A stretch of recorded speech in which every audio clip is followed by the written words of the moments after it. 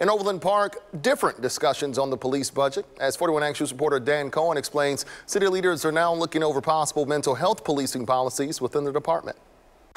Overland Park's Mental Health Task Force recently recommended adding co-responders to the police department's crisis intervention team. So Councilwoman Grummert voted to hold off on approving a new public safety budget. When that very professional group came to us and said we need 5, we need a total of 7.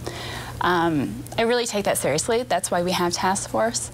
So really my vote for no was let's research what their recommendation is, what that looks like money-wise. Councilwoman Grummert says bringing on more co-responders would provide a needed boost. It would be moving us closer to 24-hour coverage.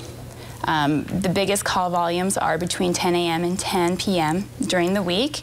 So it's a reflection of what that coverage needs to be. When it comes to making a decision and adding resources in this area, the Overland Park City Council will be doing so based on recommendations from its Mental Health Task Force, and that includes the Johnson County Mental Health Center. What we've demonstrated over the course of the past couple of years is that it really is beneficial for that officer and that social worker to work together to resolve the situation. Tim DeWeese says law enforcement and mental health professionals working together is an efficient use of tax dollars. You avoid going to the ER, so that's a costly service. You avoid going to the jail, which is a costly service, and you reduce the amount of time police officers actually have to spend doing that type of work. Overland Park Police say they are eager for more assistance serving those in mental health crises. Right now we have 2 co-responders with Overland Park, but there's always a need for more, and at the same time